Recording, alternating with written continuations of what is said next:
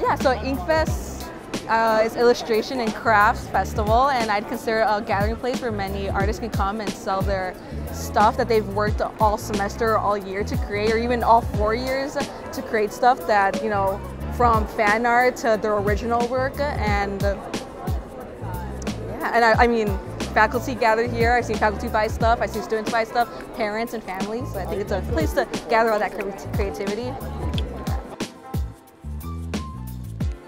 I think Inkfest benefits Columbia students because it's really a gathering place for everyone of all majors. Like, I'm a journalism major, but I was able to find like a community here with like illustration majors or photography majors and even some music majors. And I feel like we've all had like that common thing of like being able to create something and put it out there. And I like that Columbia's created that. So it's not just confining me to journalism necessarily.